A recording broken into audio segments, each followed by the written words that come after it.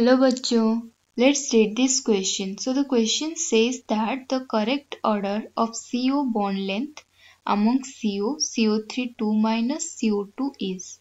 So generally we have to find out the correct order of bond length or decreasing order of bond length, CO bond length among CO, CO3 2 minus and CO2. So let's solve this question. So we know that bond length is inversely proportional to bond order.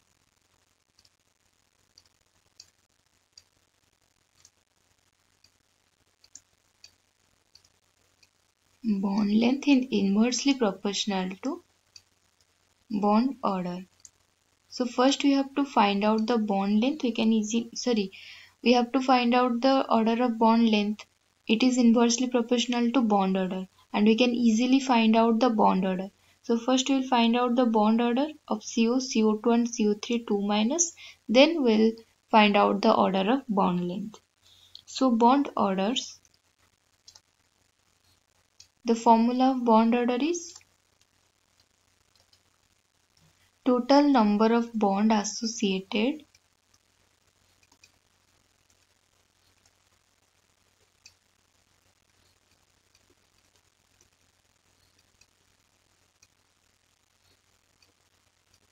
between two atoms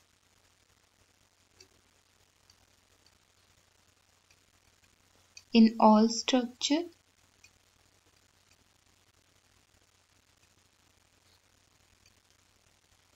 divided by total number of canonical structure divided by total number of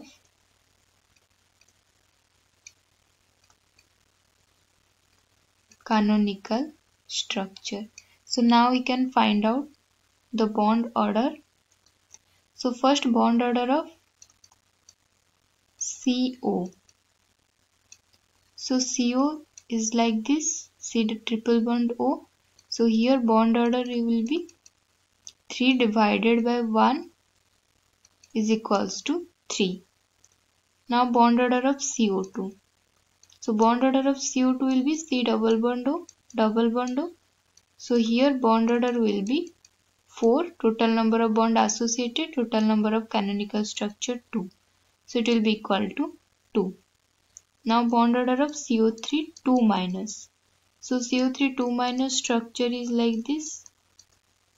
So this is the structure of CO3 2 minus, and bond order will be total number of bond 4 and total number of canonical structure is 3. So it will be equals to 1.33. Now we'll arrange this on the basis of bond order.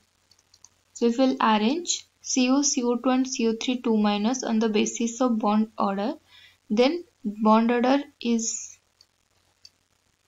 more in case of CO, then CO2, then CO3 2 minus. So this is the decreasing order of bond order. But bond length is inversely proportional to bond order. That means order of bond length will be opposite of order of bond order.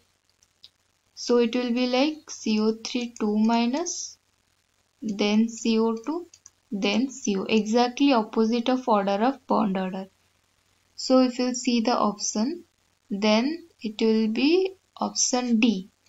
Because if we'll write it as increasing order, so it will be CO, then CO2, then CO3 2 minus. So option D will be the correct answer. Option D will be the correct answer.